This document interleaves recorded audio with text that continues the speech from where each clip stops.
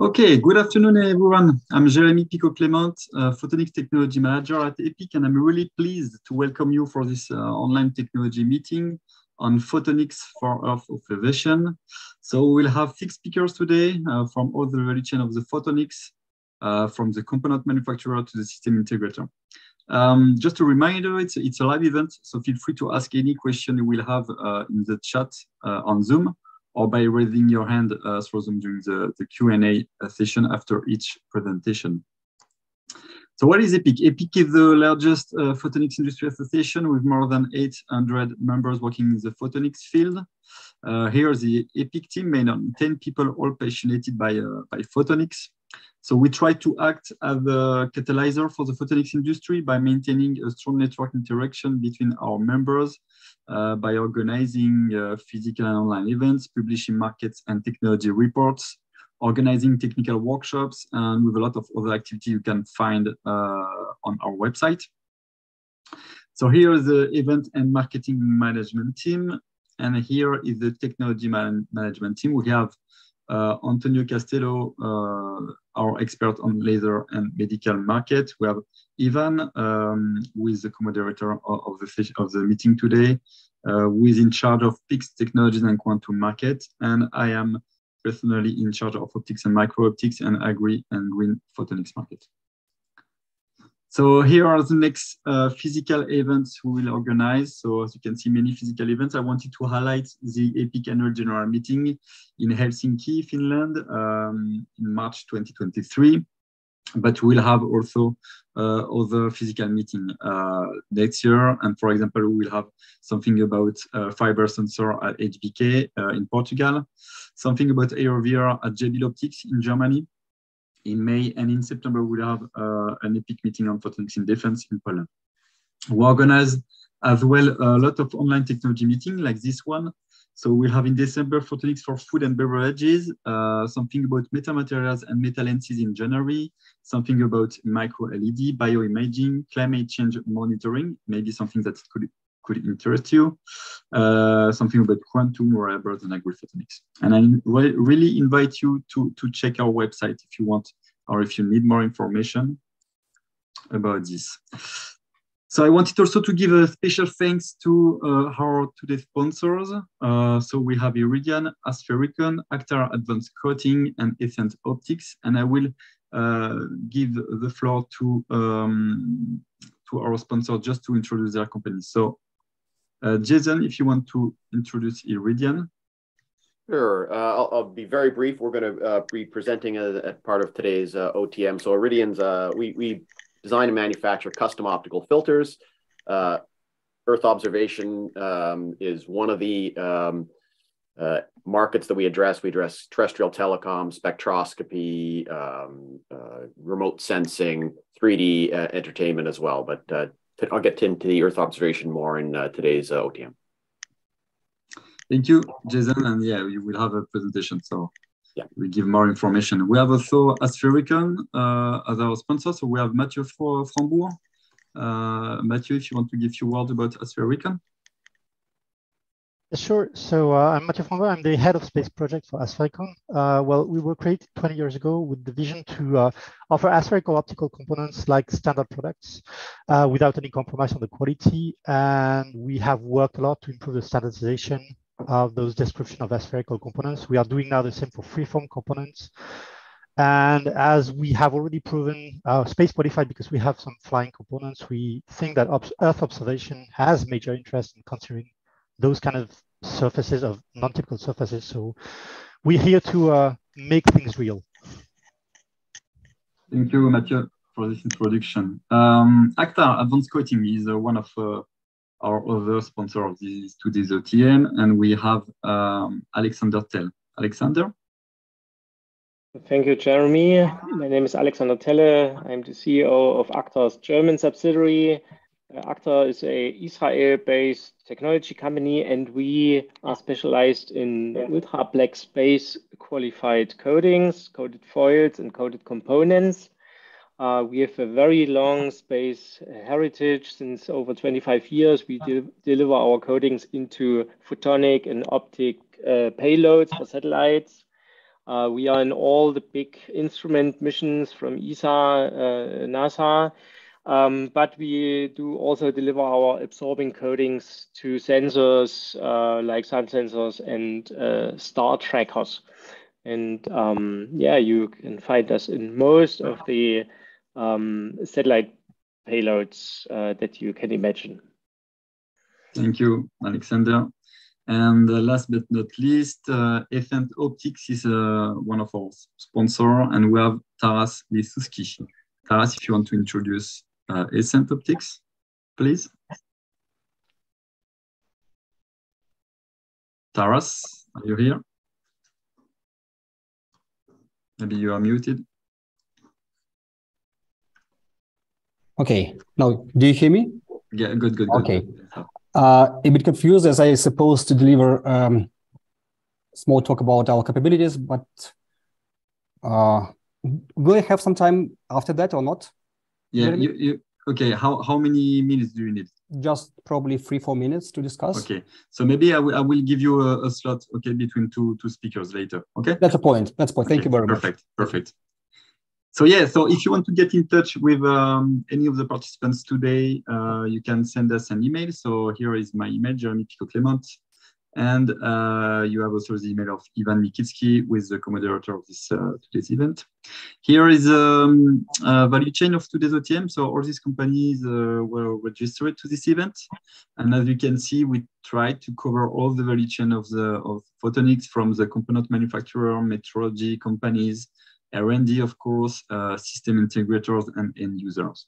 So you could find this on the web page of the event after today.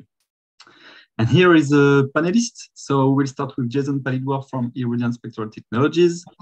We have a presentation from Fabrizio Preda from NIREOS, Laurent Luong from Materion Balzers Optics, Yuri Pavlik from Stratosys, Ruslan Ivanov from IR Nova, and last but not least, William Renard from Oriba. So now I would like to invite Jason Palidwar to start your presentation, Jason. And I'm start sharing. Okay. Oh.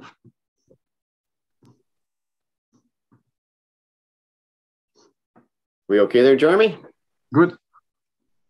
All right, so again, thanks everyone. Looking forward to this discussion today. So I'm Jason Palidwar, product account manager, group manager of aerospace and specialty optics here at Iridian Spectral Technologies.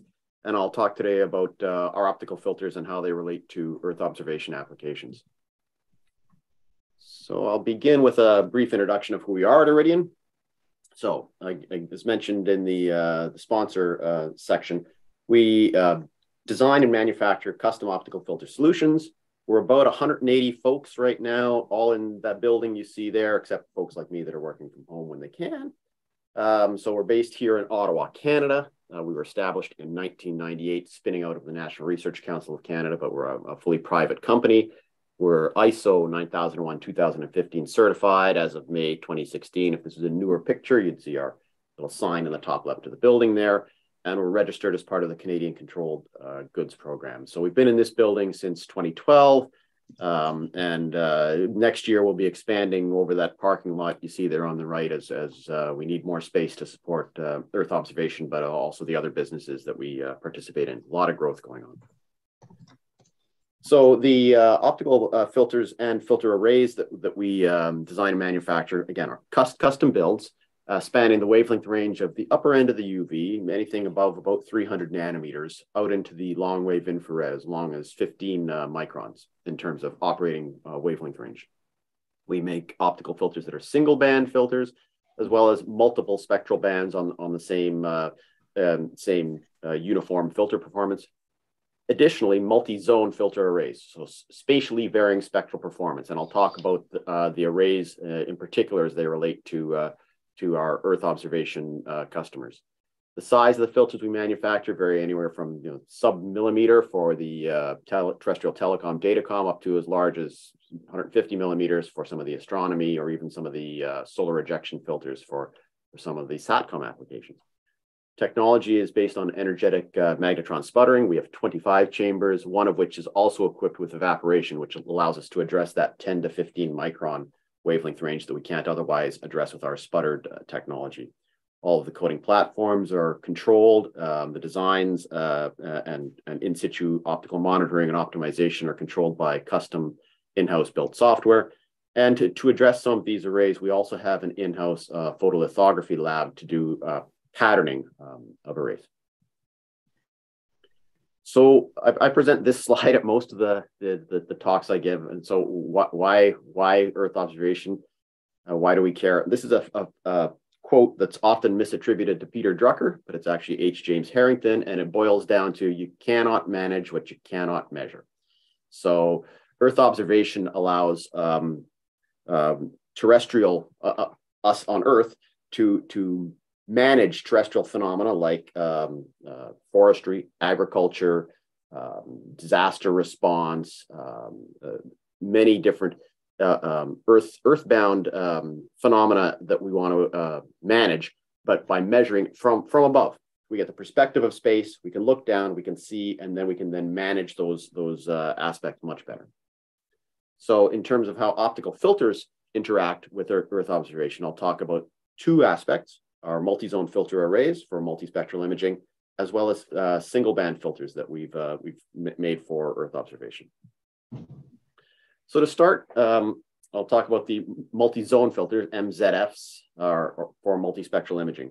So these filters are providing, as I say, spatially varying spectral performance. So taking a single detector and putting different spectral performance in front of different pixels on the detector to allow that detector to measure different spectral phenomena simultaneously.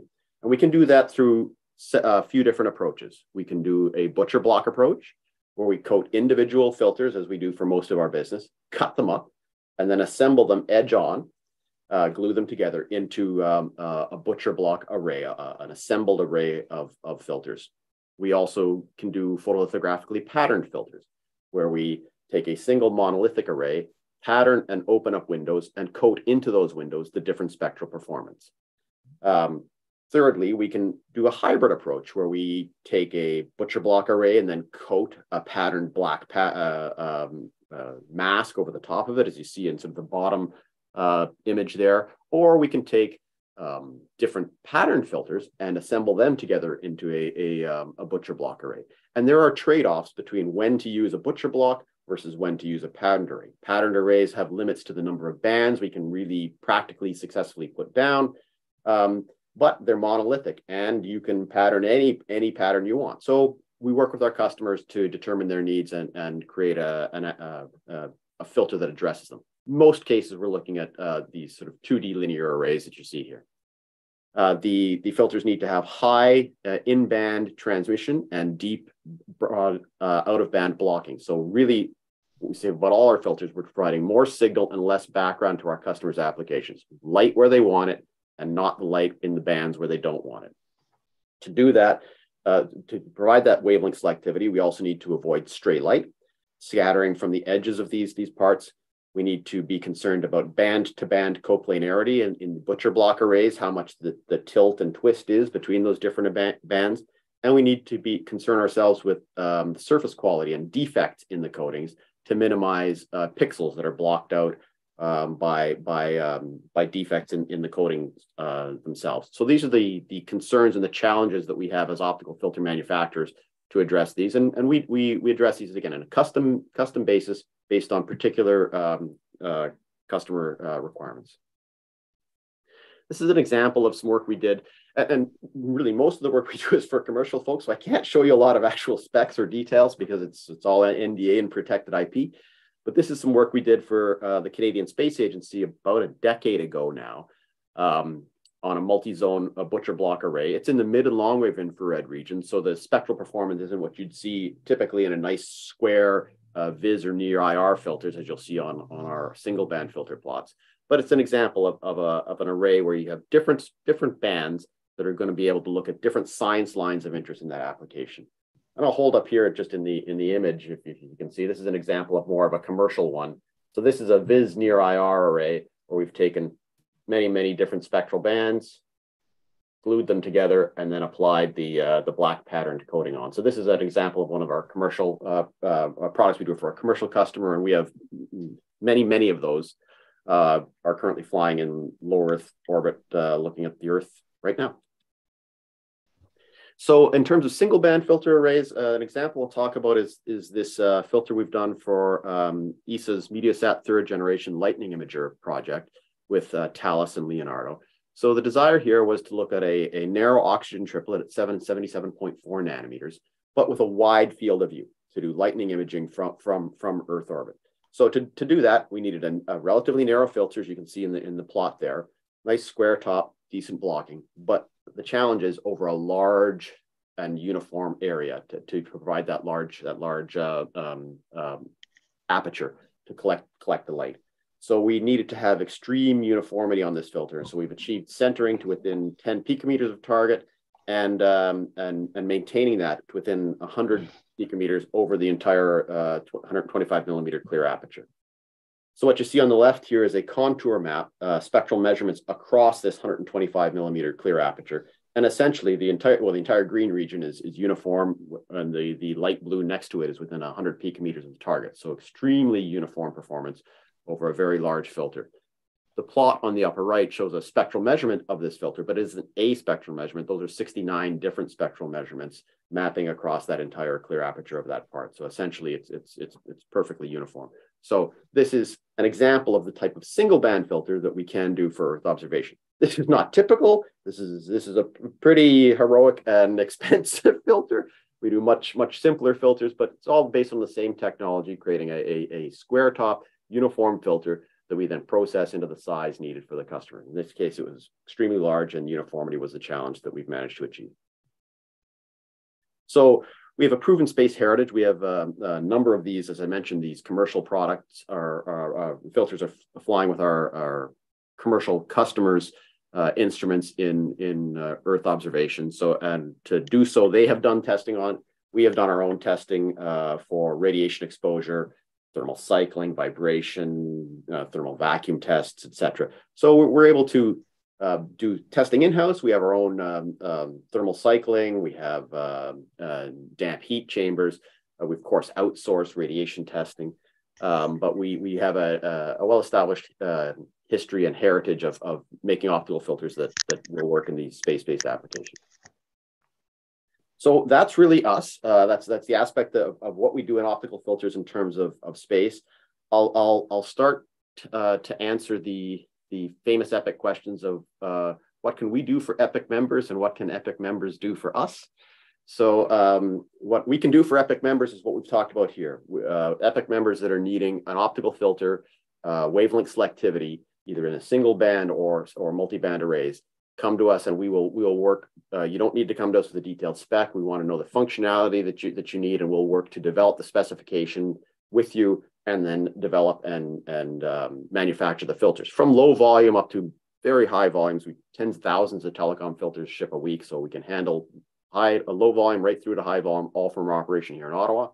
In terms of what EPIC members can do for us, well, you can come to us with your needs, but also we do need substrates. We use glass substrates, radiation resistant substrates, BK7G18, other alternatives to those substrates. And also we occasionally have needs for these testing programs to do some of the sort of radiation or vibration or these other type of testing aspects that we don't do in-house. So that's where there might be opportunities for some EPIC members to be suppliers to us rather than customers. So that's what I have today.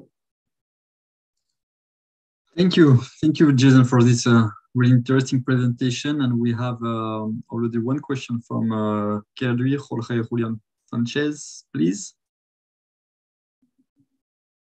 You're on mute, Jorge. Yeah. I put the camera on, but not the micro, sorry.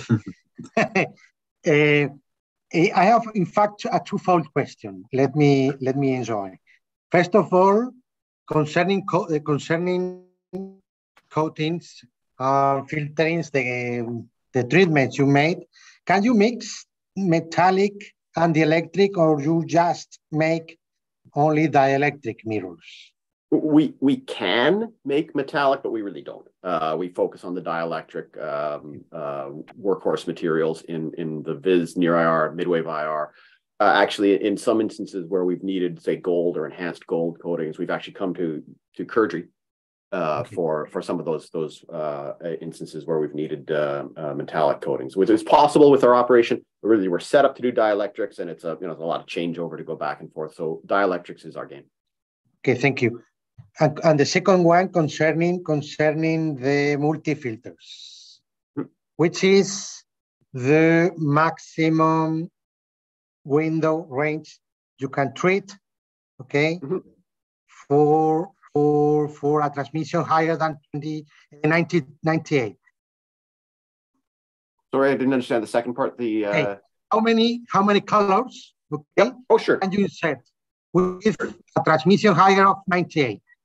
A 98%. Well, in 98%, it all just depends on the other spectral performance. You can get a high transmission. Our filters do nothing to add transmission to the glass. All we do is add blocking, right? So we're taking a transparent glass, we're putting an AR coating on, and we're adding selective blocking. So if the blocking is broad and steep, then you may have to compromise that transmission. But 98% can be achievable. It depends. Up to what wavelength range, or in terms of wavelength range, yeah. Oh, geez, that's more in the VIS near IR. When we're working in the mid and long wave infrared, often you're looking at specs in the sort of the 90% transmission level, and really we're not often looking at 98% as specs in the VIS and near IR. Most folks are happy with 95% type of transmission in band in those wavelength regions. In terms of the number of bands that we can produce, it's a black coating with the filters, in fact. Well, no, but it's we can glue as no. So we've done bands. We've done as many as almost 20 bands. You can do narrow 20? bands. Yeah, we're limited to band widths, like physical sizes on the order of about 1 millimeter wide. So if you have 20 millimeters to work with, then probably not more than 20 bands is what we're going to be able to assemble in there. But when we're doing an assembly, really more bands isn't a problem. You just do more coating, more individual coatings, and add them together. When it comes to photolithography, it's very different. We're doing about 4, maybe 5 bands, because these are complex coatings and you get compounding yields. If I have to do 10 coatings in a row, I'm never going to get to the end. I'm going to have a failed coating run, and I'm never going to get my photolithography. Yeah, 5/7 practically. Okay. Yeah. Thank you very much. You're welcome. Thank you, Jorge, for a question. And we have another question from Laurent Luong, Materion Director Optics. Laurent, please.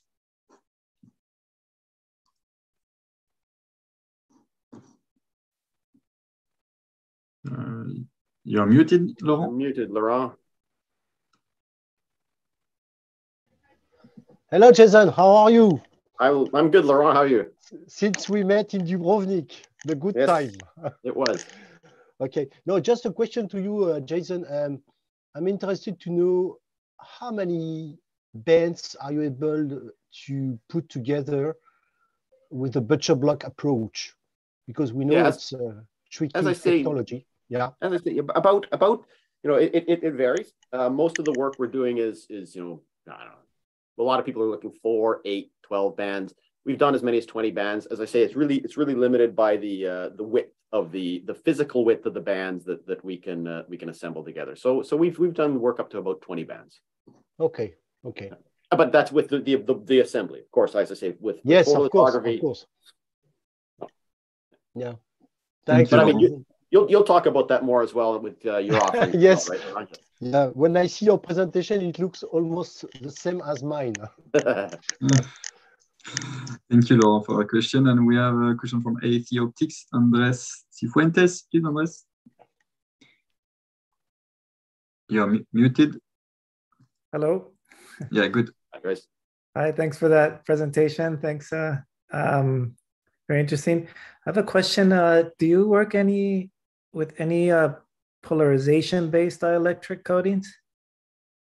We can do so. We do some polarization beam splitters. Of course, only when working at angle. We're not, we can't do that at 0 degrees. So folks are working at 45 degrees or non-normal incidence, then we can provide polarization selective filters, but we're not doing polarizers to say. Yeah, no, I mean a polarization beam split at 45 degrees. It's something you could handle.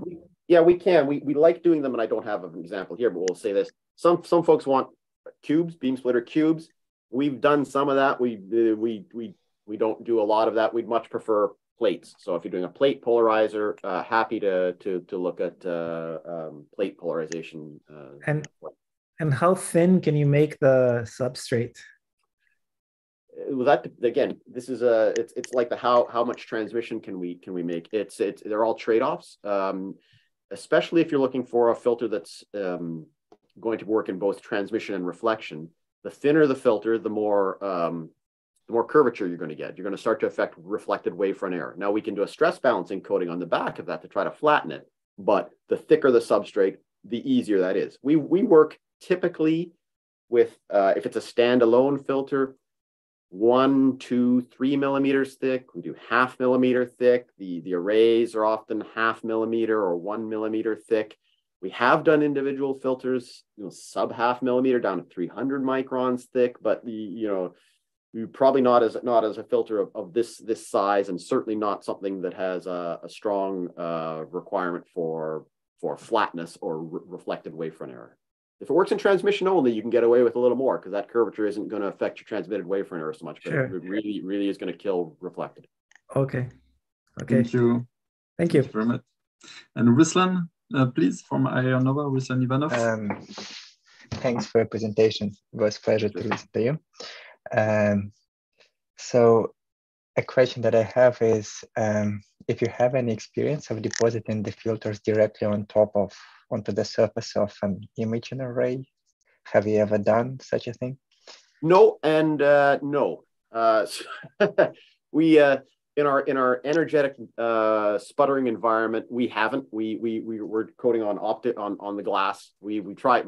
Some folks have asked for us to do work on polymers. We've tried that. That doesn't work. So really, we're coating on glass itself. We're not putting elements into our coating platform. We just haven't done it, and we really, frankly, I don't know how much a detector would enjoy being inside our coater in the environment in there. So, thanks. So yeah, sounds reasonable. Yeah, completely exploratory. So no, we haven't. Thanks. Thank you, Ruslan. Thanks a lot. And if we have no other question, thank you again, Jason, for your great presentation. Perfect. Thanks all. Thanks a lot. And now let's move on with our next speaker, Fabrizio Preda from NIREOS. Fabrizio, please, you can share your screen and start your presentation. Hello, everyone. Can you see the screen? Yes. Okay, great. So hello, everyone, again. I'm Fabrizio from NIREOS. And today I'm going to present you briefly our novel ultra-compact hyperspectral imager in the thermal infrared and some application, let's say, for Earth observation. Just a few words first on the company. So NIREOS is an innovative startup company. We are a spin-off company of Politecnico di Milano University. We are based in Milan, in Italy. The company is pretty young, so we've been incorporated in May 2018. We are growing quite fast, I would say. We are now 10 people employed. Basically, we develop and manufacture novel devices for spectroscopy, such as interferometers, spectrometers, multispectral and hyperspectral cameras. For those of you who might not know what a hyperspectral camera is, basically a hyperspectral camera is a camera that captures the spectrum of the light for each and every pixel of the image. And differently from multispectral, where you typically have a discrete set of bands, like 8, 10 bands typically, in the hyperspectral, you get really the entire spectrum of the light. Here you can see a picture of the two commercial products we have now on the market. You can see the black version, let's say, which is the VSNIR, covering up to 1 micron wavelength. And then you have the SWIR model, the red one, which covers up to 1.7 micron wavelengths. Just in details and let's say an overview of the working principle of our technology, basically we work with a Fourier transform approach. So a Fourier transform approach, let's say in the single pixel detector, in the single pixel case, what you have is you have an interferometer at first that creates 2 replicas of the incoming light that impinge on the detector. And suppose you have a single pixel detector, what it measures is variation of intensity as a function of the delay tau, and then you get the Fourier transform of this signal and you get the spectrum of the light. Now, with a hyperspectral camera, the work is easy. Let's say if you replace the single pixel detector with a camera lens and a bidimensional detector, basically the interferometer creates two replicas of the image of the scene you're looking at. And by scanning the interferometer, basically you collect multiple monochromatic images of the scene as a function of the delay. And then pixel by pixel, you compute the Fourier transformation so that for each and every pixel, you get the spectrum and thus the hyperspectral image. So that's the very general working principle of the cameras we have. And these are the main, let's say, differences or advantages, depending on the application, of course, of this technology. So first of all, it's quite compact and lightweight if we compare with other similar devices. It provides high spatial and spectral resolution, which can be varied simply via software without affecting the throughput of light. And this is a quite unique feature.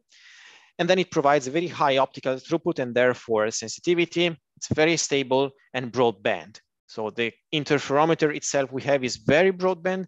The limiting factor is the sensor, so the responsivity of the sensor itself.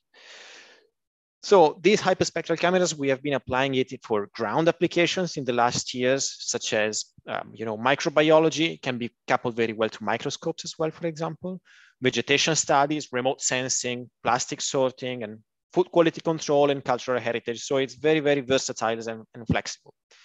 So now, as the topic today is space, what's next for us? So recently, we have started an exciting project with the European Space Agency for the development of a novel version of this technology, which is suitable for the thermal infrared. So to perform hyperspectral imaging from the space in the thermal infrared. Now, of course, the project is in the very beginning of its phase. So we are developing the first prototypes at very low TRL now, but the first results are very promising. Of course, I don't have an actual data from the space to show you today. So I will concentrate in the next slides more, let's say, on the motivation and the expected outcome. So first of all, the question can be, why hyperspectral and why not multispectral? Here I'm reporting a few examples, of course, cannot be exhaustive in these few slides, on some missions, on some spectrometers which are now in orbit. And basically, these kind of spectrometers, they provide multispectral systems. So they have either 5 or 8. Again, typically multispectral image is around 10, between 5 and 10 bands in the thermal infrared. Here you can see, for example, a graph where you can see the bands of the HI-SPIRE project, and you have 8 different bands spanning from 4 microns up to 12 microns approximately. Of course, the selection of the bands limit in some cases the application you can perform the measurement for. Another limitation of having a multispectral system can be the resolution of the bands. So in some cases, this provides limited, let's say, spectral resolution, which can limit the performances in accuracy in determining what you look at, basically. So in some cases, hyperspectral imaging can be a bit more powerful than multispectral imaging. Of course, you need to pay some price to obtain a hyperspectral image, such as measurement time, cost, but in some cases it can be useful. An example, for instance, can be this one. So the detection of mineral or geology more in general. Here you can see on the right a picture in false colors. This is, you can find it on the website, on the internet. You can see the distribution, the spatial distribution of different features, such as the quartz features from carbonates and quartz poor regions. So this is a detection, automatic detection of rocks. But here on the left, actually, you can see the transmission spectra in the thermal infrared from 2 to 14 microns of different kind of rocks. And you can see the difference between what a multispectral system can provide, which have the dots, just these points, versus what a hyperspectral measurement can provide. So of course, with a hyperspectral data, you can obtain a much bigger amount of information. For example, look at the marble here. You have 2 strong peaks of absorption. If you have multispectral system, you might not be able to get exactly the absorption lines. So in some cases, having a hyperspectral can be useful. And then why thermal infrared and not in the visible near infrared? So we have decided to go up to the thermal infrared, meaning from 3 to 14 microns, because there you can get some further information with respect to the visible and near IR region, especially because in the visible and near IR, basically the light that you look at from the space is just the scattered solar radiation. Whereas in the thermal infrared, what you get, the light that you measure is the light which is emitted by the Earth itself, which acts as a black body. And so what you can measure really with the thermal infrared is something further on top of absorption, reflection, and scattering of molecules. You can also measure the temperature or the albedo, the radiance or the emissivity. On top of that, if you measure in the infrared, what you can measure is also directly the vibrational modes of some molecules, the absorption line of gases, for example. And so you can get some further information of chemical compounds, let's say, of surfaces and atmosphere. So here I'm depicting some possible applications we are now evaluating for our project. Of course, the major ones are greenhouse gases detection from the space. You can measure or detect the effect of earthquakes, volcanoes, or wildfires. Again, earth composition and geology is a very hot topic at the moment, and water pollution, of course, as well. Now, the camera that we have, as I was mentioning to you before, employs a staring approach, meaning that in order to acquire the full hyperspectral image, you need to acquire multiple monochromatic images of the scene you're looking at in order to reconstruct, of course, the entire hyperspectral image. And the measurement time of each acquisition can vary depending on the condition from, let's say, 1 millisecond to 1 second. And so the full measurement time for the entire hyperspectral image can vary from a few seconds up to 1 minute, 2 minutes. And during this measurement time, of course, we need to look at the very same scene. Of course, the satellite is moving on top of the Earth during the measurement, so we aim to have, a fixed point staring approach. So the vehicle or the optical system has to rotate during the measurement to maintain, fixed aim point during the pass. Of course, this system is already employed by many different satellites on orbit. So basically, you need to collect multiple images, reconstruct them all, so overlap them all, and then compute the Fourier transformation. So that's something that we have already tested on ground. It works pretty nicely. And yeah, then the suggested low orbit is the low Earth orbit, so around 700 kilometers from the surface. So that's very it. This is a picture we took last week. I was in the European Space Agency in the Netherlands for some activities related to this project.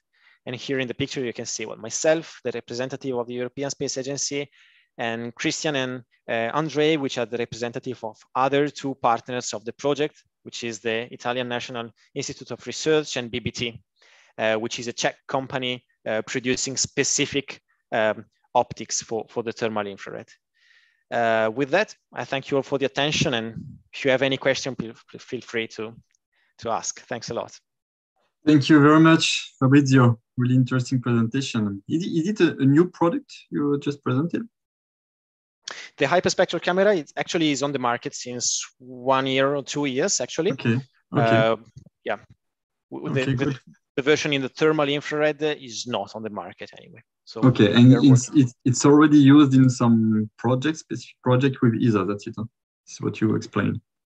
Yeah, let's say the version in the visible and near infrared or SWIR is already on the market for ground applications, while the version for the thermal infrared that require some specific developments we are developing right now in collaboration with the European Space Agency. Okay.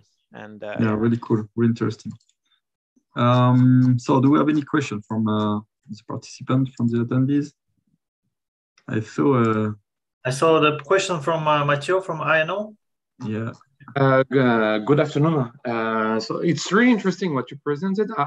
Matter of fact, I was very well aware because I spent my life at ABB before being at INO. So I know a lot about the Fourier transform spectrometer. I got a question though, regarding the time, the timing of the acquisition of the image. I see that it could, it could last a few seconds to even a few minutes. What do you think about the dissemination of your solution on the low Earth orbit? Because at 6 kilometers per second ground speed, that will create, you know, a very medium resolution image, such as maybe a kilometer by a kilometer. So what is your take about that? Yes, let's say the measurement time can vary. So we are aware that a few minutes can be problematic if you want to achieve very fine spatial resolutions, of course.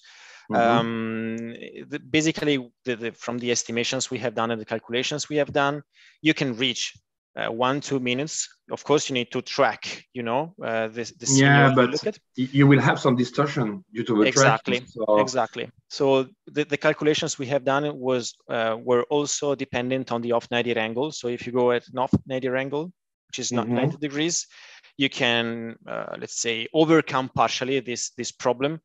But of course, there are compromises.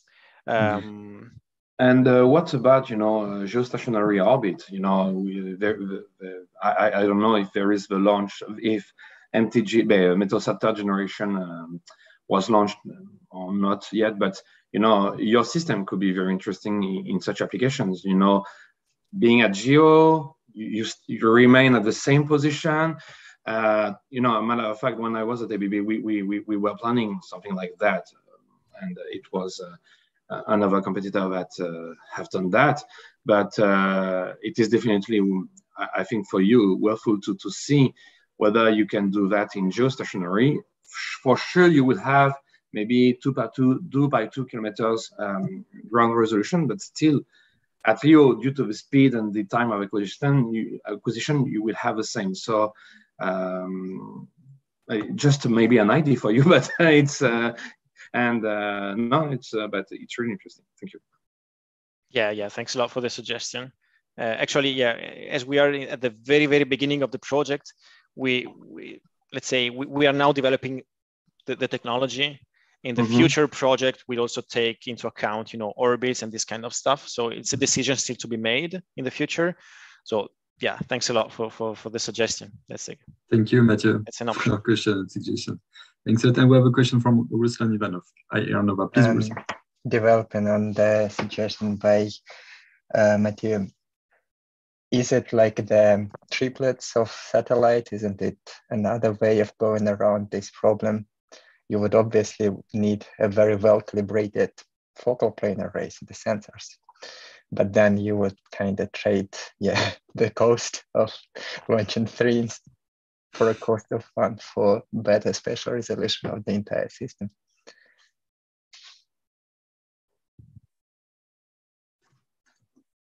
Fabrizio, that's it. You want to comment?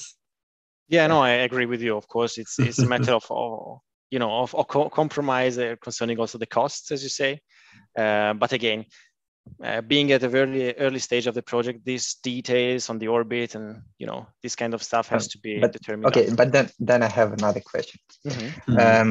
With the visible, obviously, I could imagine that you could maintain the size of the system of the spectrometer pretty small for the reason that the detector, the sensor itself, is a compact one.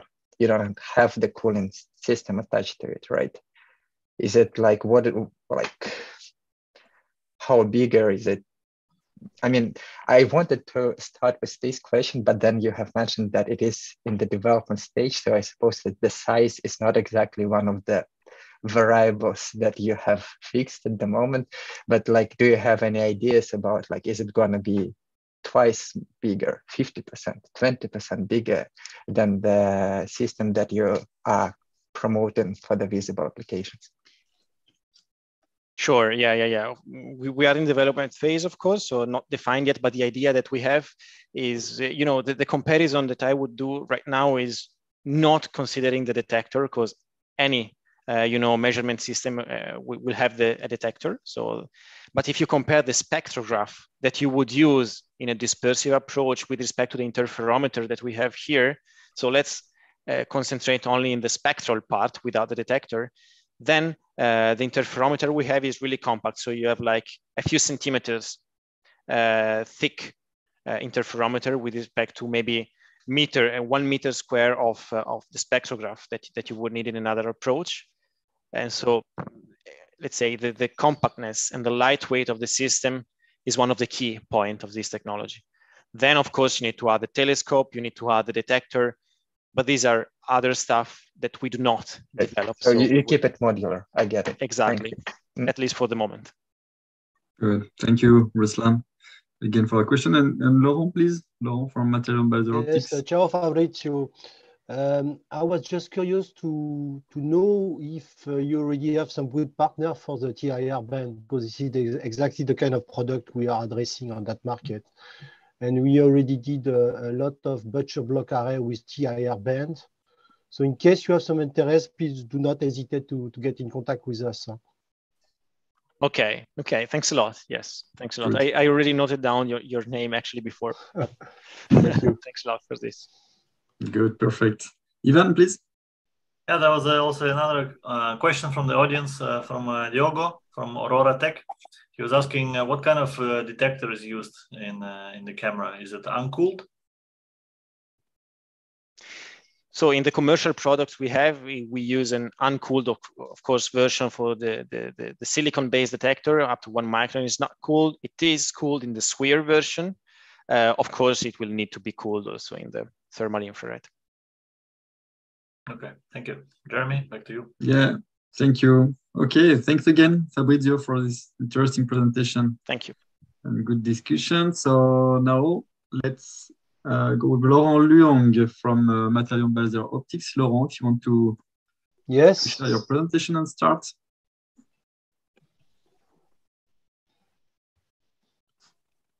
Can you see my screen, gentlemen? Yes. And let's try the presentation mode. Okay. So good afternoon, good morning, everybody. I'm going to talk about the optics that our company is able to offer for the Earth observation market. So first, a word about the history of the two companies. So actually, Materion Balzer Optics is a joint company now. So both branches has a long history. So Balzers was established in the 60s. And you can see it was rebranded through different names. What is important here is that they acquired MSO Jena in 2010. And we have all the space activity for the European side based in Jena. We have 6 people dedicated to space product working permanently in Jena. On the US side, the heritage is coming from Bar Associates, which has a good knowledge for space since over than 50 years. And there was a good complementary situation between Jena and Bar, because Jena has some good experience in the UV, visible and near infrared, and Bar has some good experience up to the medium wave infrared and long wave infrared. So in 2020, Materion Group acquired Optics Balzer, including Jena. So now we have 2 facilities to address the space business. One in Jena with all his skill, and one is Westford, nearby Boston, for the US part.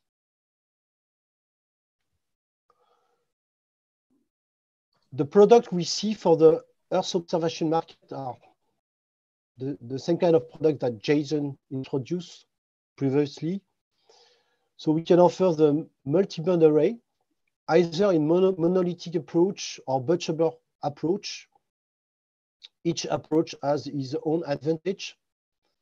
The monolithic approach is interesting when we have a grating configuration for the spectrometer, because we can offer order sorting filter to clean the order in order to get a good signal. We can also offer to this market the graded filter, like linear variable filter, either in band pass, high pass, or low pass. We also have some good activity for beam splitter, because you need to separate the the visible from the infrared, or sometimes the infrared, the near infrared from the far infrared, and so on. And lastly, we have some mirror activity for the telecom market. For the monolithic filter array, so we are able to provide up to 5 or maximum 6 filters in a monolithic approach. The reason for that is that you can imagine it's done by a lithography process. So after a certain amount of steps, the yield may become an issue. So we did, in the base case, six monolithic array. On the left side, you can see an example of a CO2M map filter we did for this experiment. The center version is an example of a LOIS order 13 filter with only 3 zones. And on the right side, you can see a coating we did directly on a CMOS wafer. And I note that Ruslan Ivanov was interested to know if we can put filter directly on wafer. So this is one capability that we have in IENA. We are able to deposit a pattern filter directly on silicon wafer. So Ruslan, do not hesitate to get in contact with us after the call. Multispectral filter array is very close to what Jason described again. We are able to address the range from sorry, from 180 nanometer up to 30 micron. So the concept is like the one described by Iridian. So we are depositing a filter on wafer. We are then dicing with the wafers. The good thing is that we can select the good part of the wafer, and then we are building the assemble. The other advantage of this technique is we are able to put some black coating in between the two neighbor bands in order to improve the optical crosstalk. This black coating is providing OD5 separation between bands.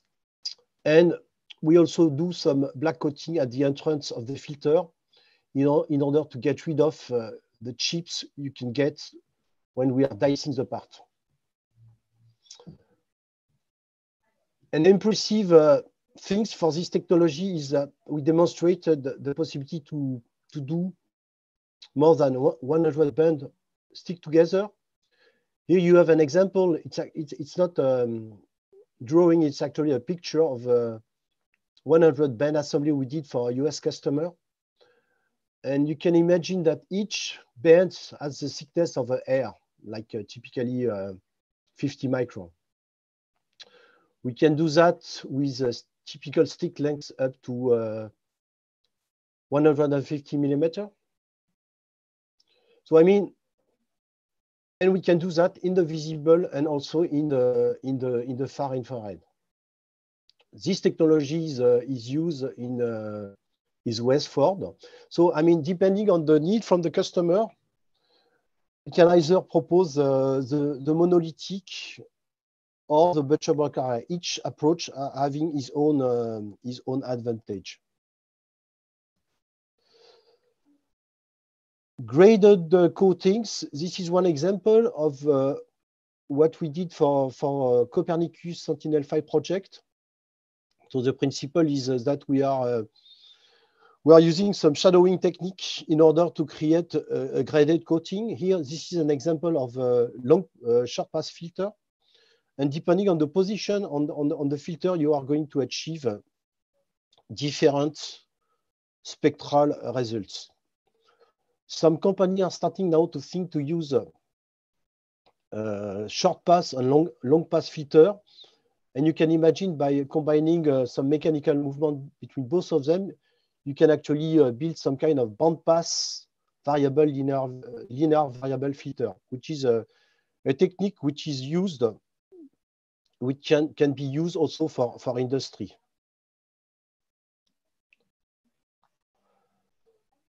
large dichroic beam splitter is also something that we could achieve. We did that in ENA for Sentinel-2 project. I think there was a question from a gentleman from AZ Optics for large beam splitter, and this is something we can also propose on the market. And here we see that we can control the polarization to that level. So the size of sorry of this dichroic beam splitter is quite big, but we could achieve it using our ion assisted deposition system. Last but not least, we'd like to show that we are also able to address large optics coatings.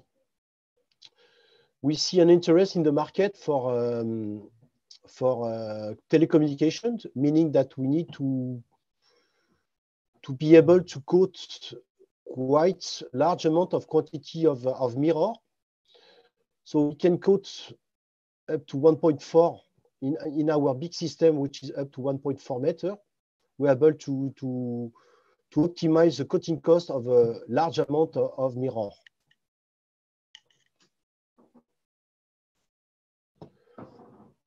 So the summary, gentlemen, is that so depending on your need, we can offer it either from Westford or Jena.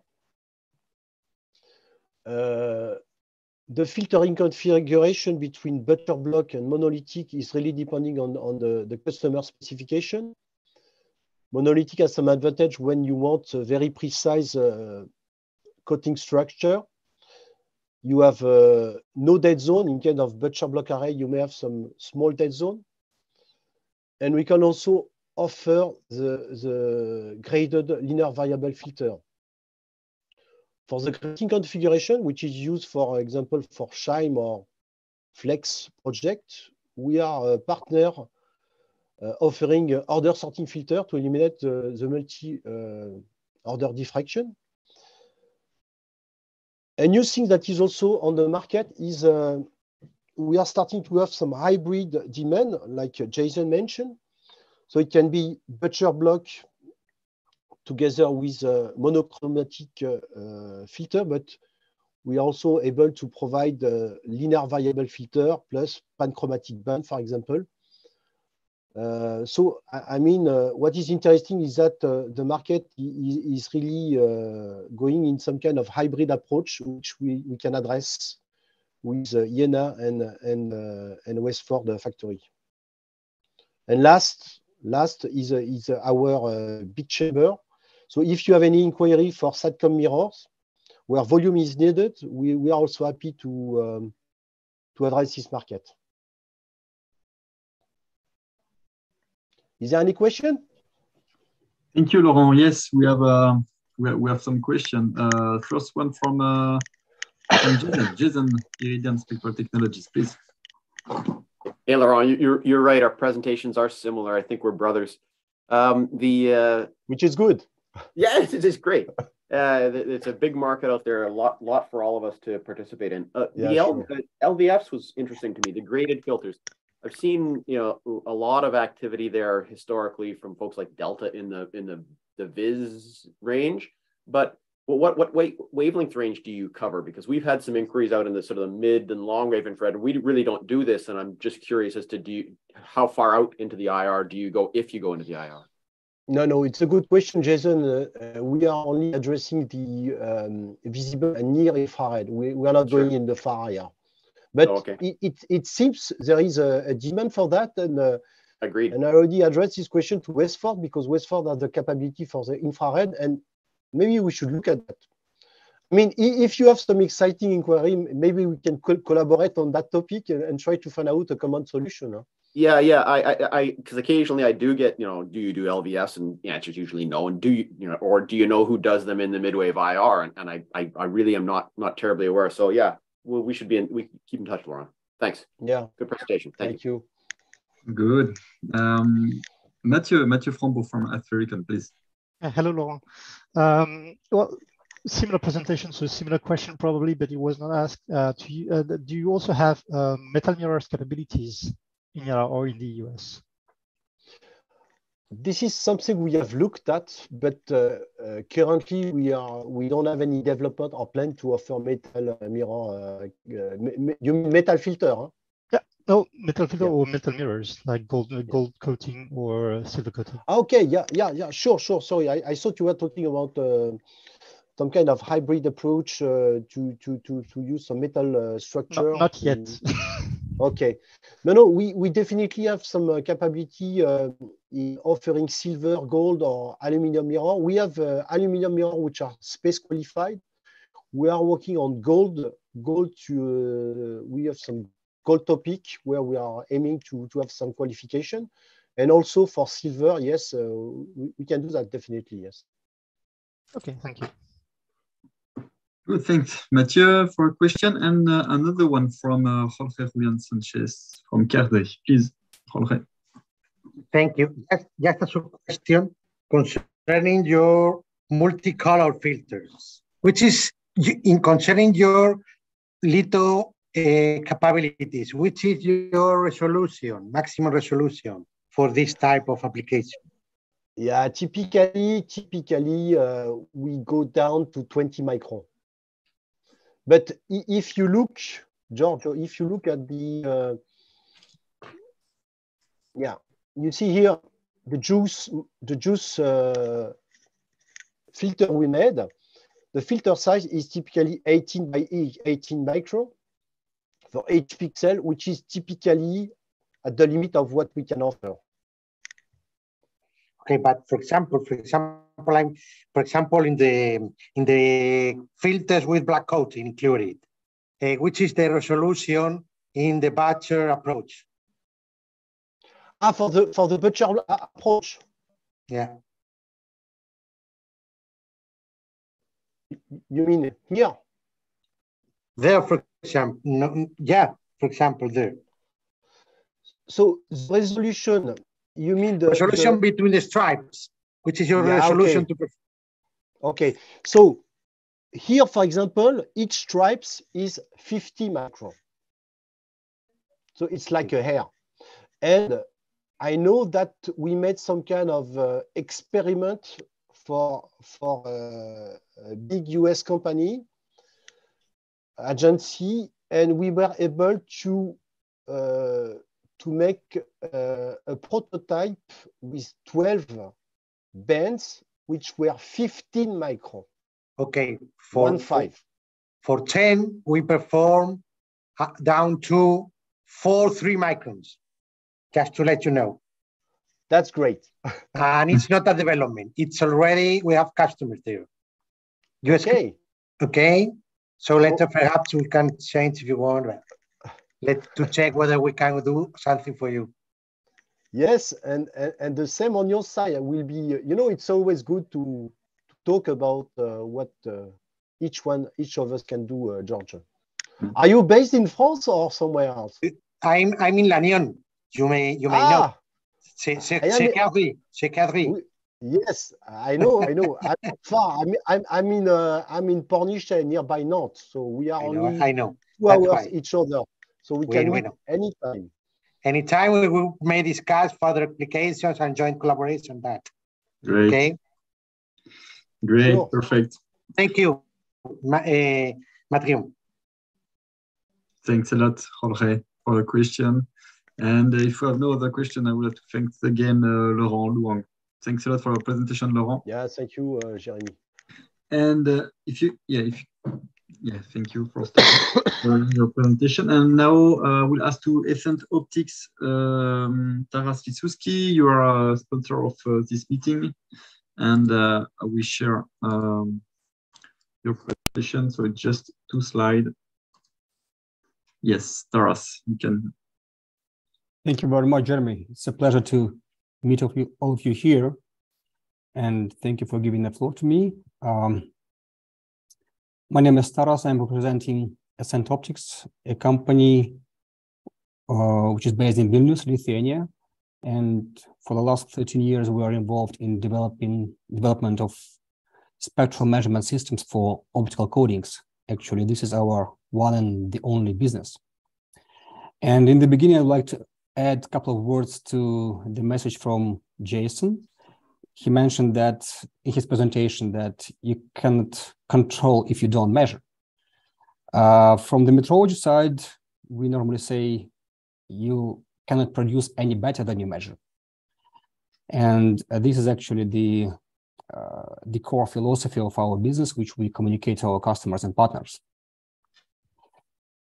Today, I would like to grab some moments of your time to describe a small part of our activities, which is related to the spectral measurements of optical filters for Earth observation, particularly about the multi-zone filters.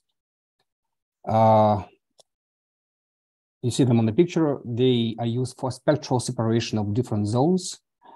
And these zones are very spatially distributed on the substrate. And final products, the final substrates are very customized for size, spectral performance, number, size, and location of zones. So this is a challenge to measure these filters because sometimes the zones can be less than 1 millimeter. Layout of zones is customer specific, and filter size can vary depending on the mating array. As a result, the measurement procedure is a time killer. Occasionally, and Jason also mentioned this, XY mapping is needed to check the uniformity of the coating along the whole area of the substrate. So we had one customer which approached us with a question or a challenge to measure these type of filters.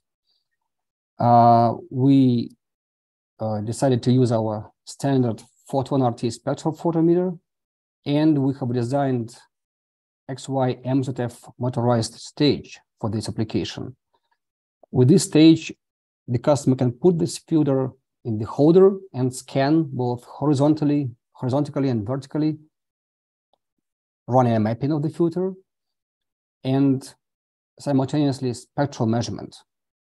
So on the plot, on the left plot, you see the mapping structure of the filter. Each colored zone represents the width of individual zone on the filter.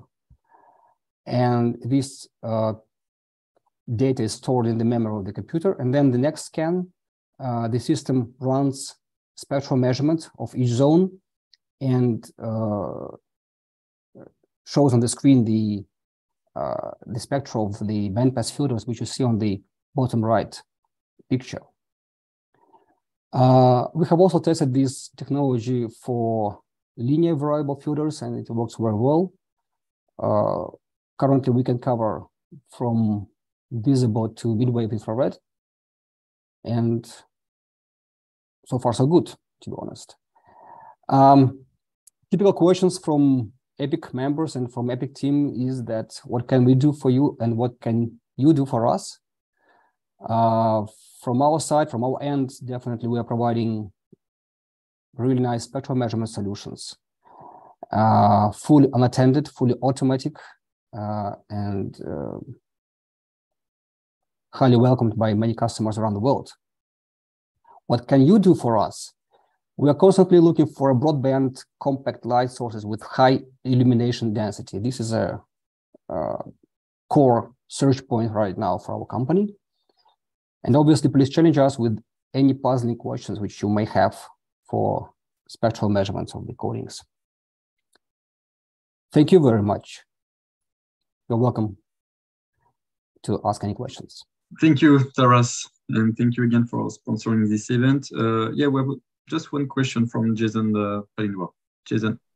Yes, please. Hey, Taras, very interesting. Are you offering this as sort of a commercial package? Like here's this measurement, or a service? Send it to you. No. We don't provide any measurement services. We are a manufacturer of the systems, so we are delivering our spectral photometers to the customers. Right, including this stage, like so. Sure. And now, can they measure? I put my demo away. Both a crossband and a long band. Right, XY. Okay. XY. I'll shoot you in the chat. I'll shoot you my contact info. It's interesting technology. You might be interested in it. Thanks. My pleasure. Thank Good, you. perfect. Perfect. Thank you for the question, Jason, again. So let's move with our next speaker, Yuri Pavlik from Stratosys. Yuri, can you start sharing your presentation? Hello, everybody. Hello.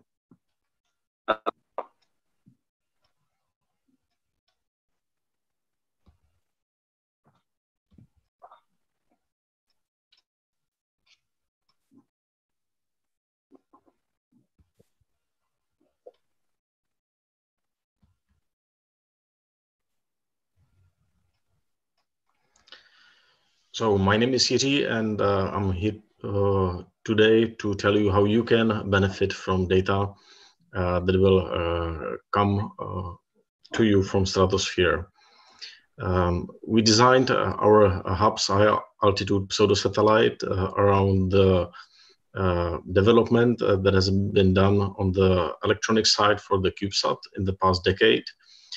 And I'm talking specifically about optical imagers, infrared imagers, radars, lidars, and other instruments that are used for remote sensing of the Earth's surface.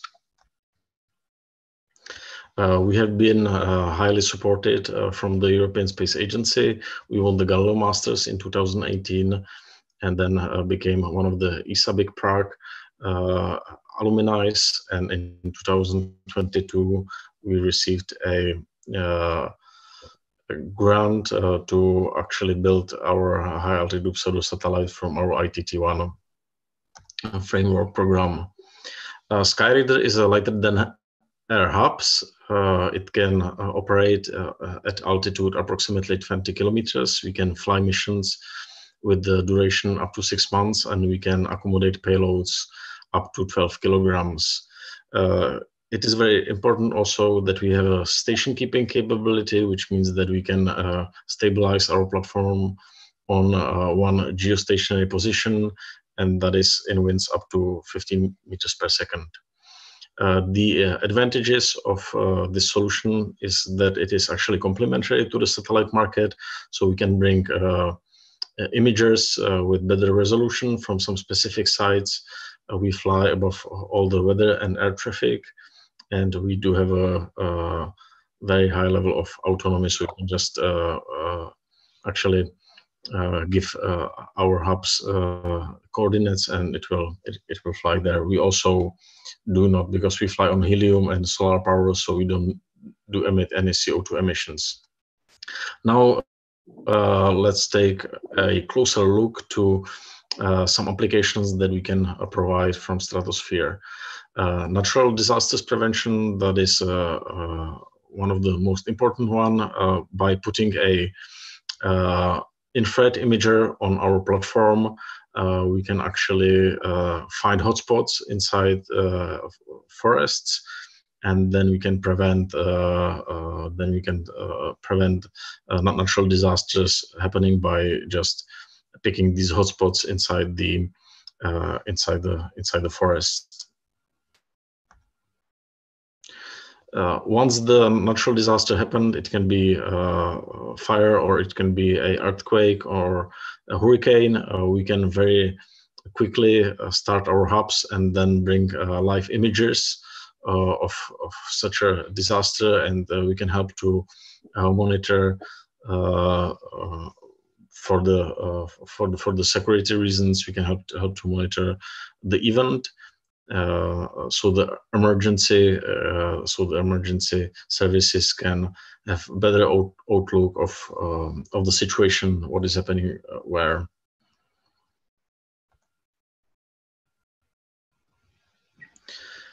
We can provide much better resolution on some specific places. Can be maybe a glacier that you want to have monitored 24/7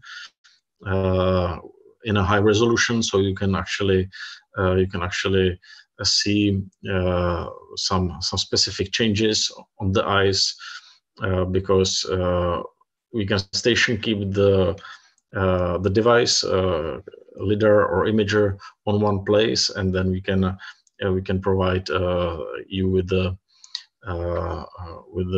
live coverage of the event for long periods of time. It can be 6 months. Also, we can monitor urban areas. We can measure CO2 emissions. We can see how the traffic is going. Also, for the security reasons, we can monitor the city or the urban areas. So this is also a very interesting application. The same services we can provide the same services for the industry. By monitoring power plants or pipelines, we can check if there is any leakage of CO2 or any other gases for security reasons, or we can see if there is any hotspots on pipelines or inside the plants, so we can prevent some disasters. The ultimate future for us will be flying in other celestial body atmosphere, because once we can fly in Earth's atmosphere, it is also possible to fly on Mars or on Venus by just simply doing some simple stuff on our platform. So it can be better tailored for different type of atmosphere. We don't develop any payload, so that's why we became part of the EPIC, because most of the members actually develop different kind of payloads and laser communication links. So we are very excited to being part of this community and to help to grow this industry. So thank you very much, Jeremy and Noringa, for giving me this opportunity to present today at this meeting. And now I'm happy to answer any of your questions. Thank you very much, Yuri, for your... Okay, I can hear my voice through your microphone. Maybe you can mute yourself and unmute when we will have questions. So do we have any question for Yuri, please? Yes, Ivan, please. Yeah, very exciting presentation, Yuri. I'm wondering, this project with Mars, is this something you're working on already, or is that just an extrapolation of what you're doing?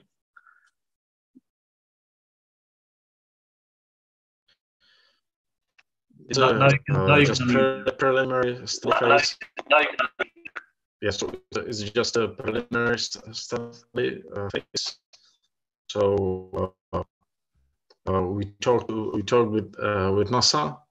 NASA is interesting in sending robots and drones into Mars to do the first scouting. So this is what we talk about them, and also actually using airships for Venus is very interesting idea. There will be missions from NASA to Venus with airships. So just right now it's just an idea phase. Thank you, Yuri. And we have a question from William. Please, William, from OIBA. Thank you, Jeremy. Thank you for your talk. It's just a simple question.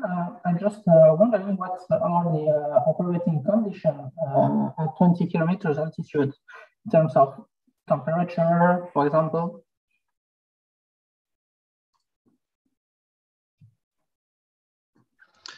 These are almost near space conditions. So you have irradiation almost the same as in space, because you are above most of the atmosphere, which is actually good for infrared astronomy, because you can then put a telescope on the platform, and then you can look into space and see the space in the full spectrum. But it's harsh for the electronics, so almost the same conditions.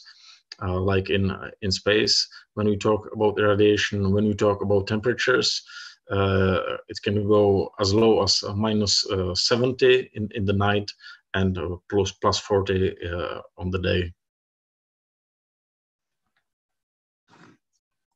Okay, thank you. Thank you, William, for your question. And yes, Mathieu Maisonneuve from the INO, please, Mathieu. Yeah, you talk about the new space condition regarding the radiation, but still the Van Allen belt is much more upper than 20 kilometers. So basically you will only have cosmic rays, but not proton radiation at all.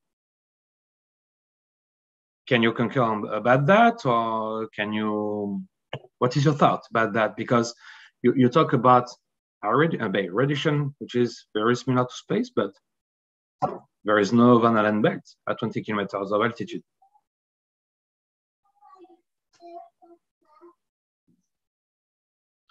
Yeah, we didn't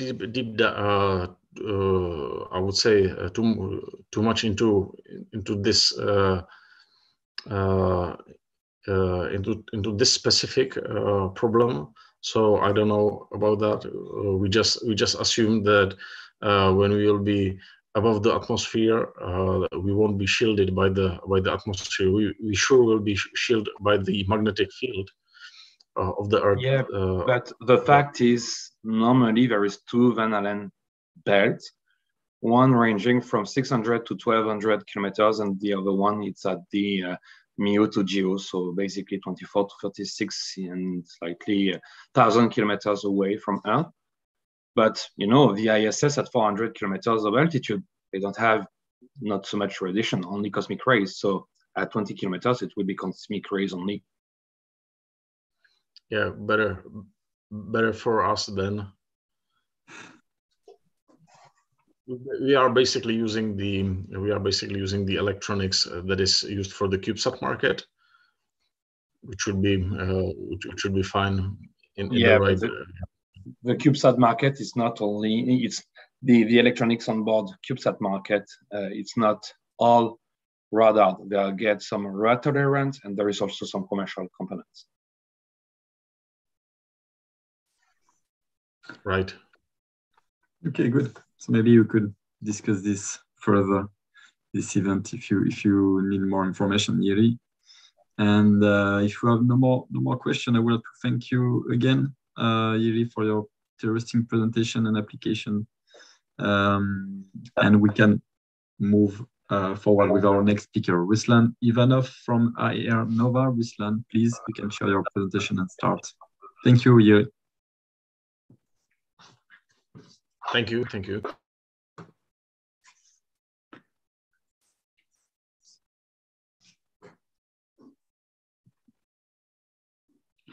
Okay, we can't hear you, Ruslan. I don't know if you're. Are we good now? Yeah, good. But can you see it? Because I'm not entirely sure what is being shared. It's all good, right? Yes. Good then. Well, much has been talked today about optics, or platforms have been discussed. I will complement from my side with the detector part of the equation for the imaging systems, right? So my name is Ruslan Ivanov. I am with IR Nova. I'm development engineer. So today I will introduce you the company. I will tell you who we are and what we do. But of course, focus on the topic of the day, and I will describe to you a solution, a dual band long wave imager that's intended that we have developed for the specifically Earth observation purposes. So starting with the company, we are a privately owned company, Swedish company that is based in Stockholm. We are a supplier of high-end thermal imagers and have a long proven track record with thousands of fielded detectors. This is made possible thanks to the fact that we have in-house full production chain. So we have strong team, and the expertise covers everything from the detector design, so like quantum mechanical simulations, all the way to the packaging of the fabricated thermal sensors into the cooled assemblies. when you're in the passive thermal imaging mode, you obviously want to tune the sensitivity of your detectors according to the transmission bands of the atmosphere. And as you can see here, that we have a full coverage from mid-wave to very long wavelengths. We can like split it into two pieces, with like mid-wave is mostly covered by the fact by our type 2 superlattice based solutions. And as a matter of fact, here you can see the size of the system. It's high end, it's very compact. And it's basically, it is the, we are leaders when it comes to T2SL based swaps on the European market. And since I'm going to focus mostly on the long wave part of the equation, here we are relying on the creeps, and we are operating pitches down to 15 microns. So for instance, I will be talking mostly about the solution that is tuned for 10.5 microns. For both technologies, we have a range of products, and we are ready to customize the solutions given that the high readiness level of the technologies. So if we limit ourselves to creeps, then the research has started in early 90s, and a range of products has been developed since then. I will focus mostly here about one of the recent products, which is a dual filtered creep, quantum well infrared photodetector. How it all started. So this particular product started with when we met a customer, a German startup that is called Constellar. At the moment, they have been like newcomers to the business, but they had a grand vision. They wanted to build a system that would be capable of monitoring water consumption on a global scale. The motivation is, well, simple and noble, you can say, given that this over 60% of all fresh water that is used in the agriculture is wasted. By optimizing the freshwater usage, one can simultaneously save a lot of water, as well as improve the crop yields.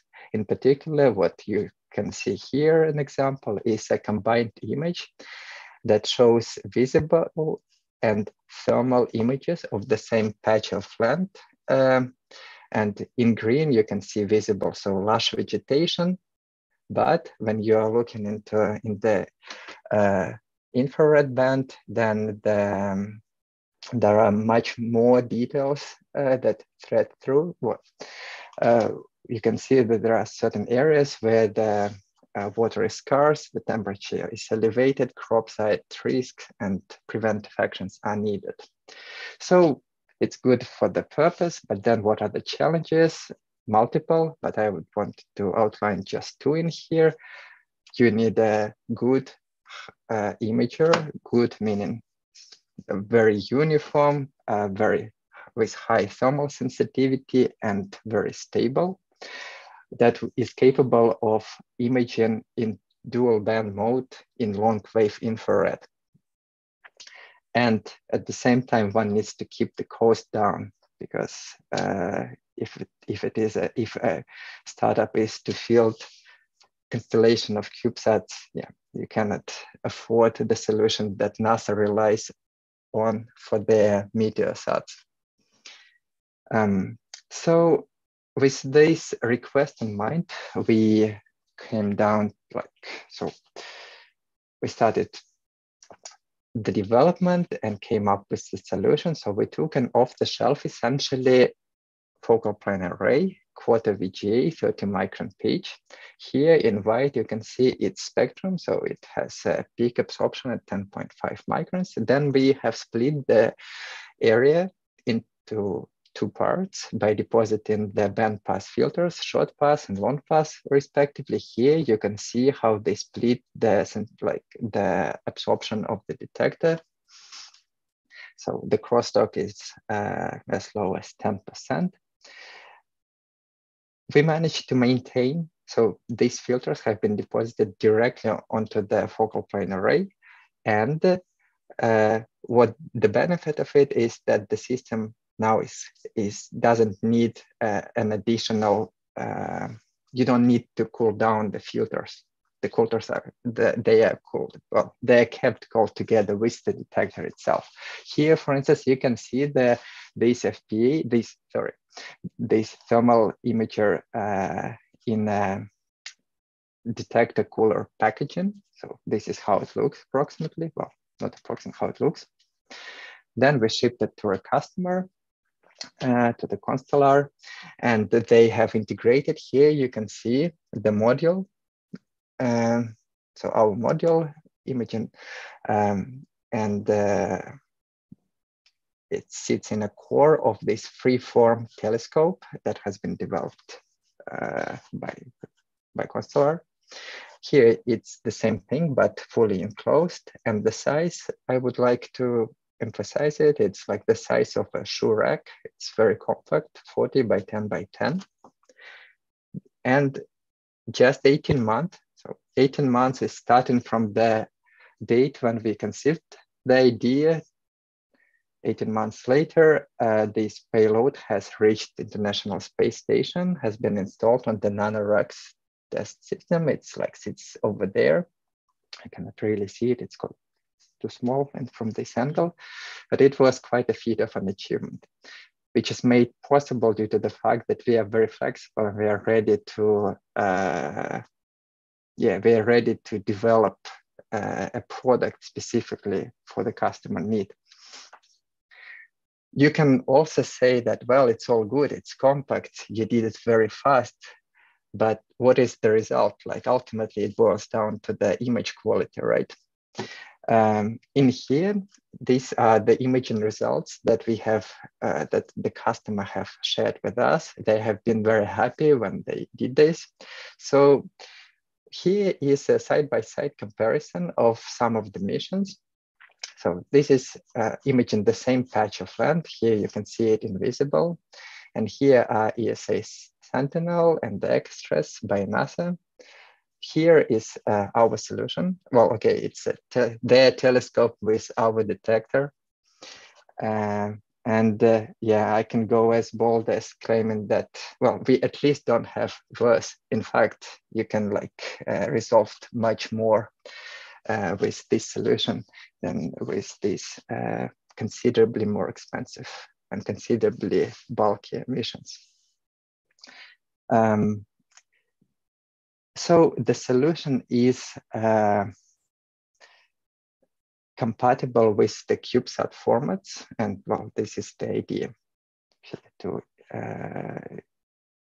introduce, well, to not have them like floating aboard the International Space Station, but to have like a swarm of satellites, each equipped with one of such telescopes.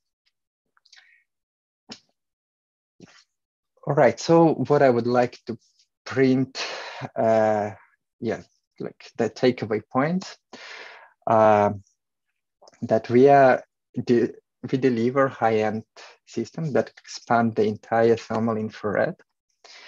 We are agile and we are very custom,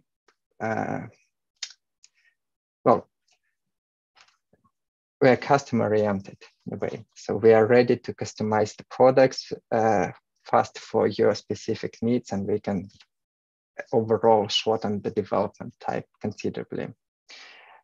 As was demonstrated on the example of this dual band long wave imager, a success story, we managed to achieve a very compact imager which provides a state-of-the-art imaging quality.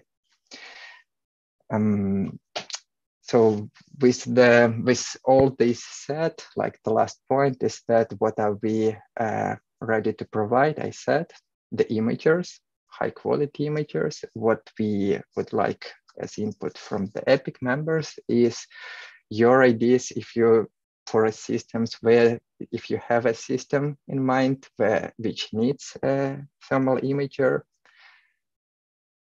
give us a shot. We are always very interested in getting any feedback. Thank you. Thank you very much, Ruslan. Thanks a lot for your presentation. So do we have any question from the participants? Yes, so we have. Okay, Ivan, please. Yeah, thank you, Ruslan. This is an impressive system that you've shown. I wonder, so you mentioned it weighs 6 kilograms. Do you see a lot of need for future miniaturization of the system? Maybe, well, beyond that point, you mean?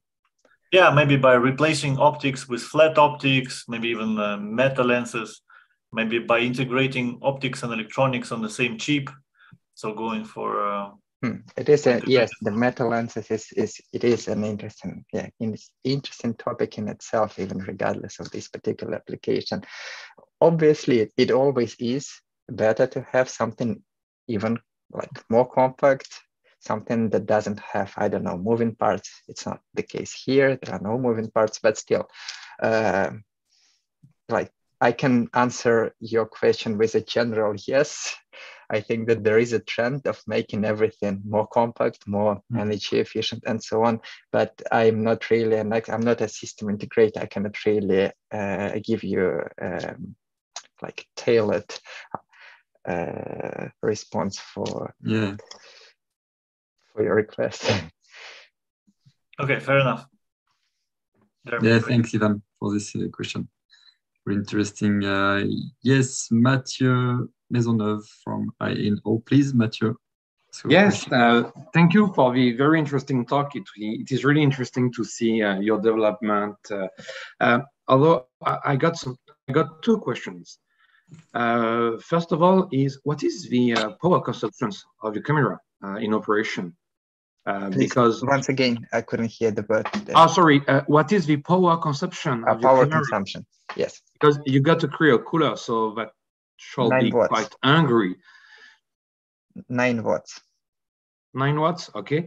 And what about the mid time to failure? Because the same, I don't think that the electronics, nor the FPA by itself is an issue, but still the cryo cooler, you know, especially a rotary one, as you show on your slide, tends to get a very limited lifetime. What is the lifetime you specify? This is a good question. I don't have the exact number. It's something in years measured, but like in few years, not in many years, not in tens. Okay. So few years, I would say. But let's say 2-3 years max, something like that. Yes, I would say so. Okay, thank you. Thank you, Mathieu. Yes, Yuri from Stratosys, sorry. You can ask your question. Hello, Ruslan. Very interesting presentation. I just want to ask you if it's possible also to use your imager for observing the universe, or if it's only tailored to the Earth's surface. Thank you. Well, in here, it's more of a personal opinion. I might be wrong, but like there was a mission 20 or so years ago. It was also a quantum Bell infrared photodetector based. I forgot the name. TISR, I think. Thermal infrared spectrum, something. TISR runs for acronym, and they used it for some for some astronomy purposes in astronomy. I don't remember exactly, but generally I wouldn't say that it's the best system for this particular case, because quantum infrared photodetector, it doesn't have very high quantum efficiency, something that you would really want when you are detecting, I don't know, scarce photons from some very distant stars. So in there, you would want to have something like type 2 superlattice.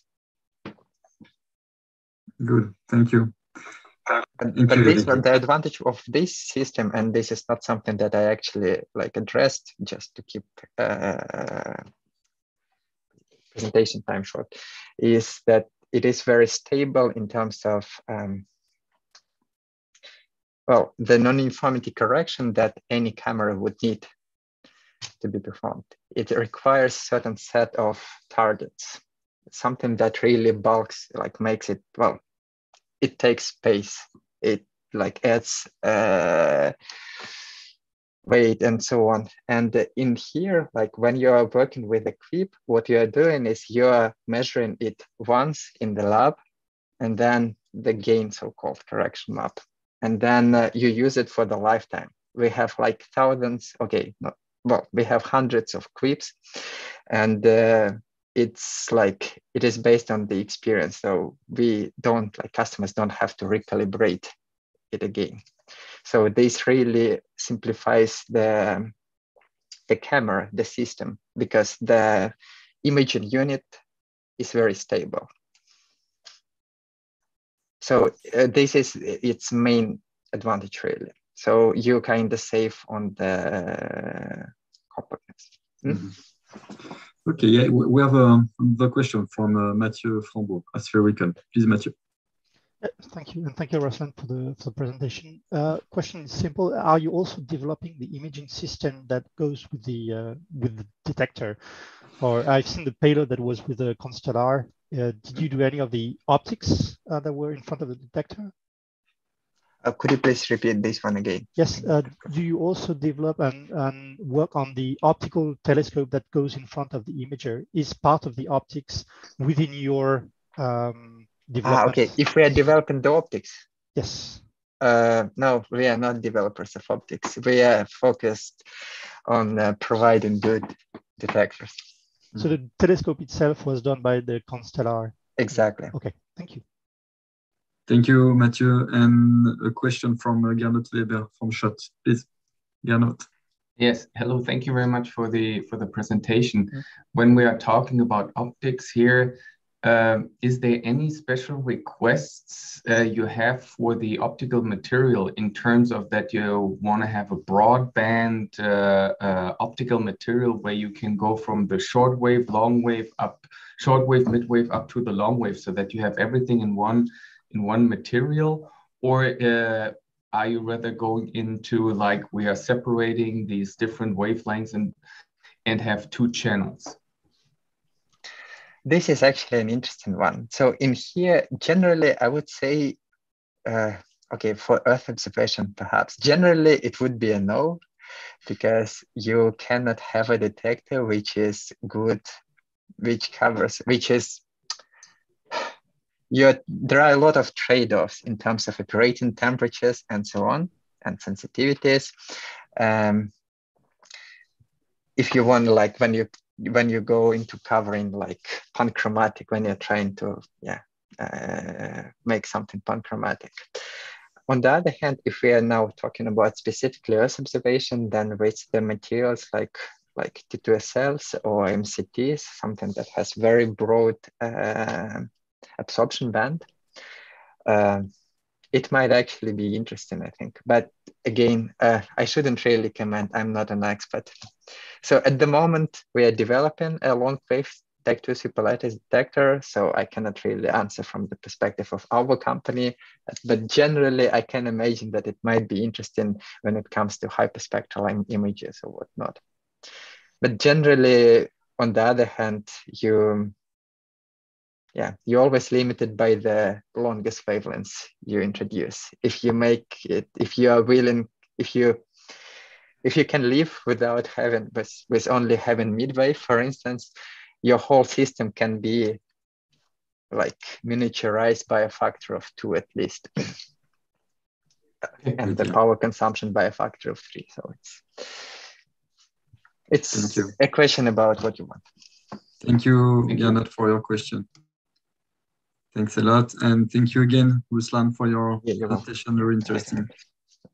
There is a lot of interest from the participant. And now, the last but not least, presentation of the day, William Renard from Horiba. So, William, you can start and share your presentation.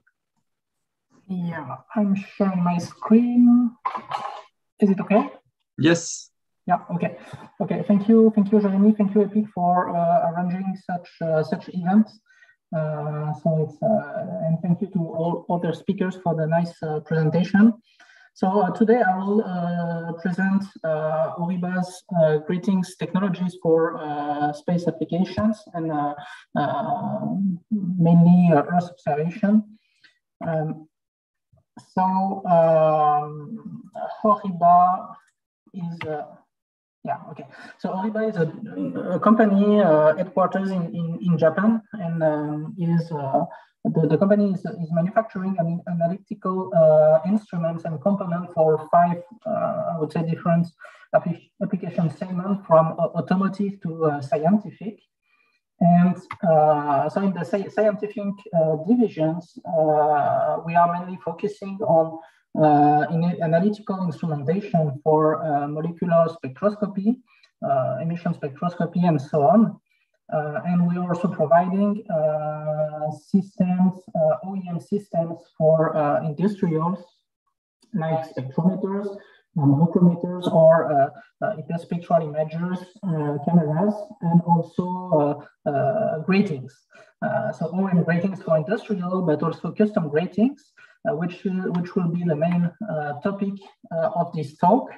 So the custom gratings, our markets today, so our activities is split in 4 different applications. From the VUV and synchrotron application, which requires high quality gratings with full customization. We also have high energy lasers application, and we are very proud today to have delivered the largest grating for petawatt laser. So the grating size was 1.5 meter by 700 millimeter size. So it's quite impressive. We're very proud of that. We are also working on space and astronomy applications since more than 40 years, and we have worked on more than 50 missions with different primes and space agencies. So the last market we are focusing today is also gross gratings or 2D gratings for metrology. So all that custom gratings are designed and manufactured in France, in the Oriba's Center of Excellence, which was formerly named Oriba Jobin-Yvon.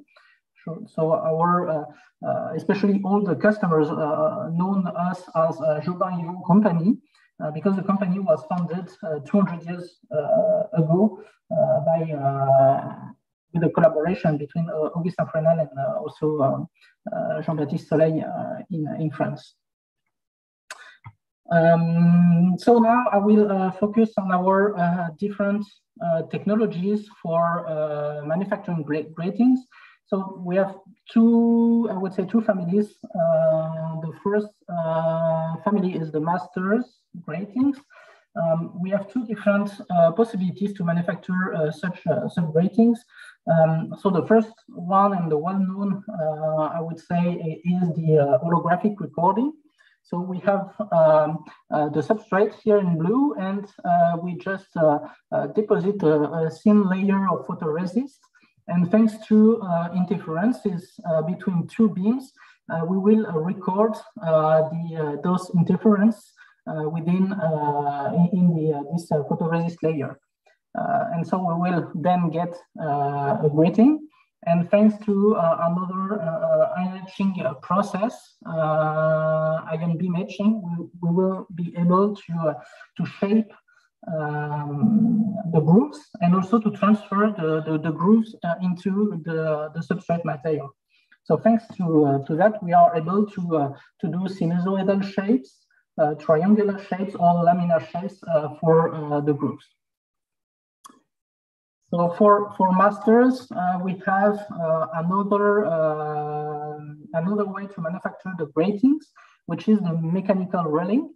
So on the top of the substrate, we have a thin aluminum layer, and we I would say just scribe, but it's not as easy. But we scribe the thin aluminium layer to have the grooves directly on this layer. And we are, thanks to that, we are mainly doing triangular shapes or blazed gratings. So this is the way to manufacture master gratings, and we have also the capability to do what we name the replica gratings. So we use a master grating like a model, and thanks to epoxy resin that we had between the master and a new, I would say, a fresh replica blank, we are able to, after curing, we are able to just replicate the grating from the master on the top of the replica blank.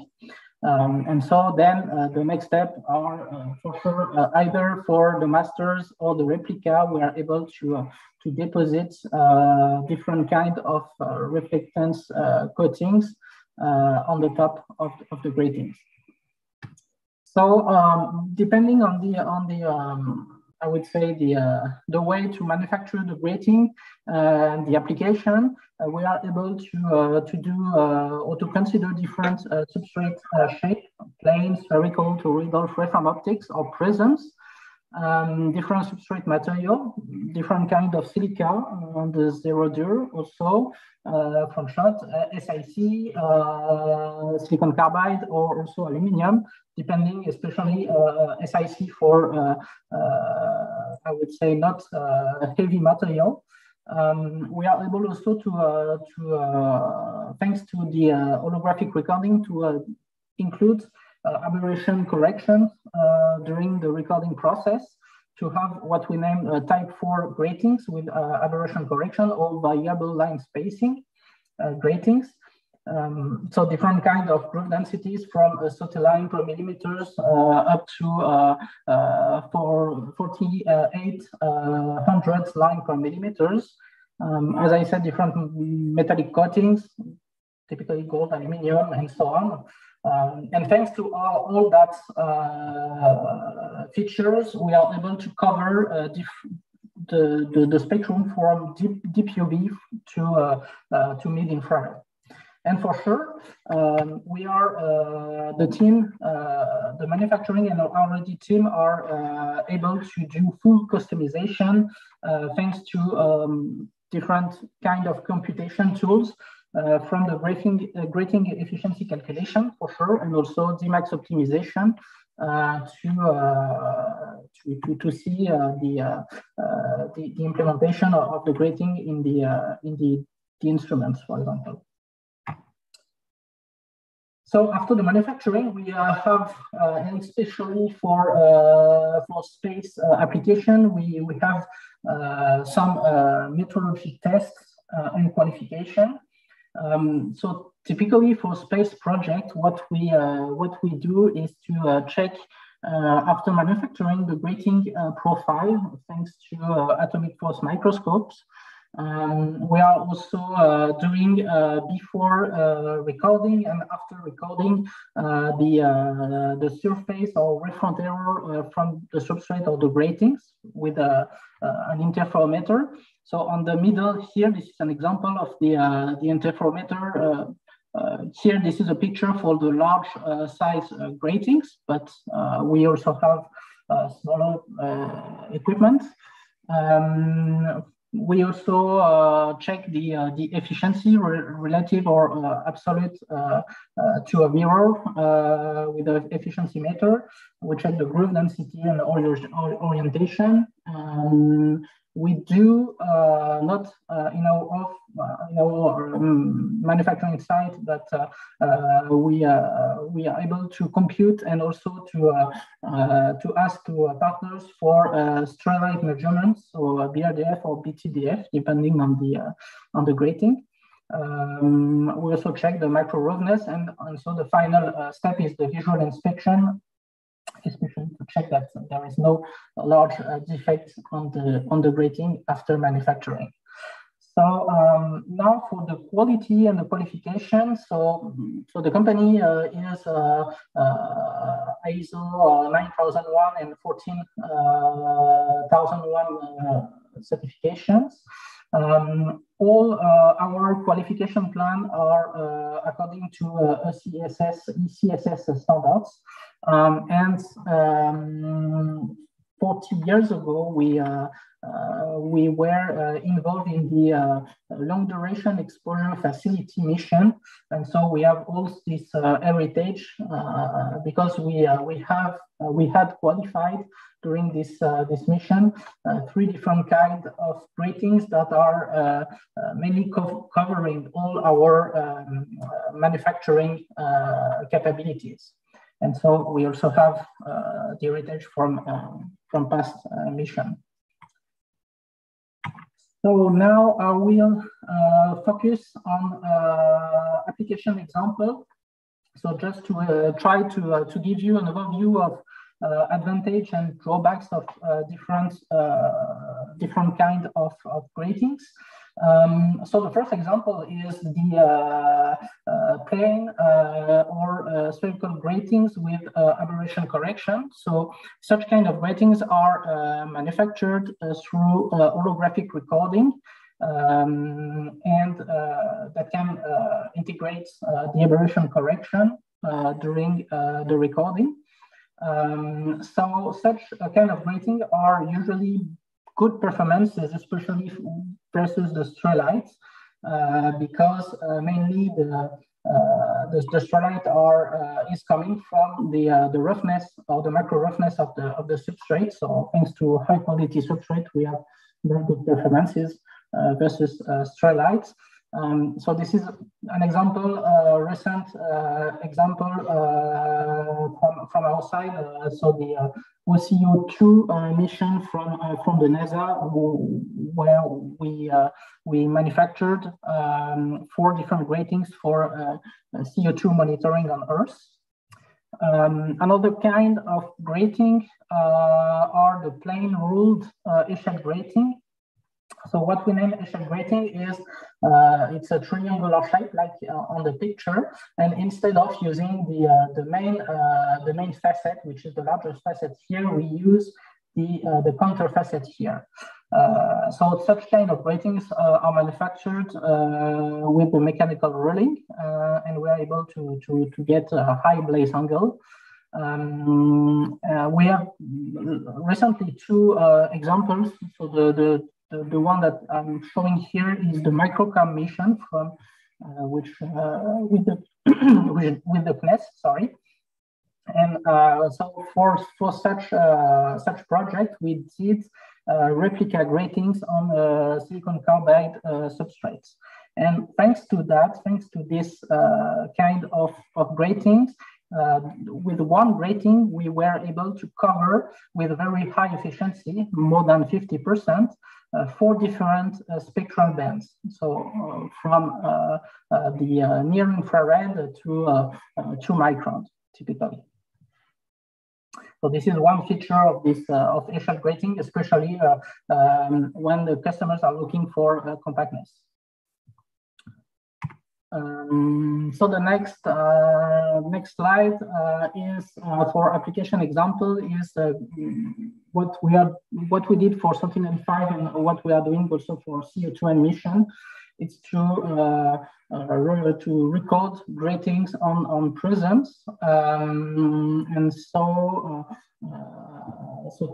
what is done here? We have the holographic recording on one side of the prism, typically the back face here, and we transfer the grating into the silica through high-end etching. So the prism is working in transmission.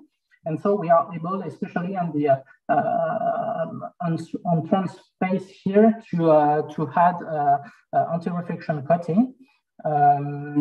So what are the challenges? What were the challenges for such project? Is to get high efficiency and low polarization ratio. So in dashed red here, this is the polarization ratio over the wavelengths. And in the purple here, this is the efficiency hand-polarized beam over the wavelength. So we got very high efficiency thanks to this design. So this is also one example. So the prism, the benefit is to have all the layout, I would say, like a linear instead of to have a couple of mirrors with the reflecting gratings. So my last slide will focus on one of our, I would say, manufacturing capabilities that is not well known for space community. So this is this kind of grating were developed and patented by Oriba for especially VUV applications. So in the for synchrotrons. And the objective and the benefit here is to have variable groove depths. So, so this is the substrate here, and we have the gratings like shown in the picture, and we have different groove depths along the grooves. So, and thanks to that, we are able to have different efficiency versus the wavelengths. Which is depending on the position on the grating. So that could help to get higher efficiency in the part of the spectrum and on the position on the grating. And also it's possible to have like a high average efficiency over a broad wavelength range. So by design, it's always difficult to have very high efficiency within a large spectral boundary. So that's maybe something that could be in the interest for space application, and such kind of gratings are used for VUV. So such design are fully compatible with ultra vacuum, for example, and also high or low temperatures. So thank you for your attention. So now, if you have questions, I'm here to reply, and we can also keep in touch. So you have all my contacts here. You can also meet me and the team directly at Oriba France, the custom grating manufacturing site. Or we will also attend the two largest events for Photonics, Photonics West in USA, North America, and also there's a World of Photonics in June. And so, as I said, the whole team is available to discuss the feasibility of your custom gratings for your future instruments for space. Thank you, William. And EPIC will be at Photonics West as well, so we'll meet there physically. Yeah. Yes, a question from Mathieu from Asphericon, please, Mathieu. Hello, William, and thank you for the presentation. Thank you for the reminder of the nice moment with the prism for Sentinel-5, which I participated in the past. Okay. I had one question. You mentioned the freeform substrate. Is it something that you've already done, or is it something that you are continuing and you think is possible to do? No. That's something that we have already done.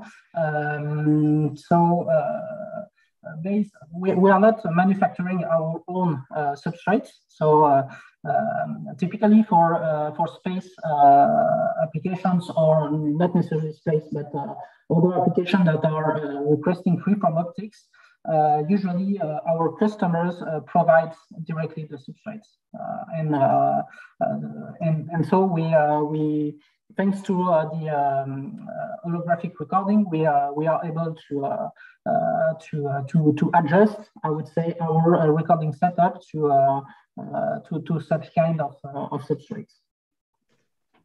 Okay, because I had some question in the past about depositing some similar than the graded coatings on free-form substrate, and it was kind of complicated because of the shape that has to be controlled and the beams that you send that needs to be controlled with regards to the shape. So I was wondering how far from the plano surface you could go for deposition on free-form optics. For sure, we do have some limitation. So I do not have this precise information in hand, but so regarding local, for example, radius of curvature, we are able to do high or low radius of curvature for spherical or toroidal substrates. And so yeah, it's just a manner of optimization, and also we have to check if it's for sure if it's possible, and we have all the computations and all the capabilities to do that. So for sure that requires some optimization and for sure discussions with customers on that. Thank you. Thank you, Mathieu, for the question. Any other question for William, please?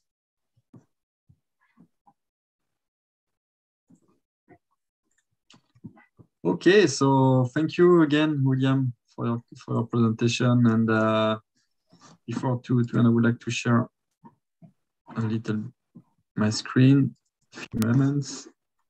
So yeah, I would like to thank again all of our speakers. So Jason Palidwar from Iridian, Fabrizio from NIREOS, Laurent from Materion Balzers Optics, Yeri from Stratasys, Ruslan from IRNova, William from Oriba. I would like to thank as well our sponsor, Iridian, Asphericon, Acktar, Advanced Coating, and ESSENT Optics, of course. And we really hope that you enjoyed this online technology meeting. And here you can find the value chain of the 2D OLTN on the website, EPIC website. So thanks again to all. And we really hope that you enjoyed this event, and see you soon. Goodbye. Thank you very much. Thank you. Fun. Thank you. Thank you. Thank you. Bye, everyone. Bye, everyone.